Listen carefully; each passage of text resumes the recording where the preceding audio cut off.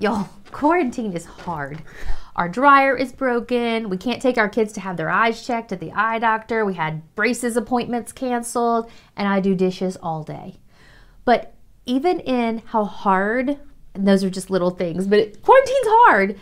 But in this time, God has really given us lots of new and unique opportunities to serve people and share the Lord with people. Like many of you, we're using Zoom to continue some of our discipleship work with the leaders in our church. Even this weekend, we're going to be going deeper into the book of Matthew, looking at how God is working through that story.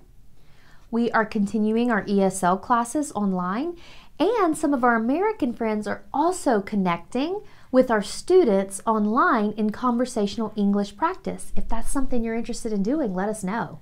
Just this week, we were given a special COVID-19 budget approval to be able to spend some money from Baptist Global Response in order to distribute bags of food to some refugees that are in great need. It's been a huge blessing to the community and to a few of the believers that have been helping us with that project.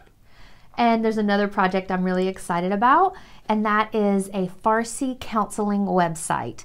So right now, as we speak, there's a Persian believer editing videos and a non-believer creating code for a website to get some information out there to encourage and do biblical counseling videos for Farsi speakers.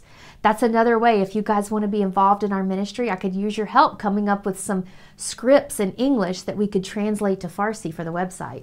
It's a lot of stuff we tried to cram into this short video. We apologize, but we thank you for your time. We'll leave some links and some different ways that you can connect with the work that's taking place.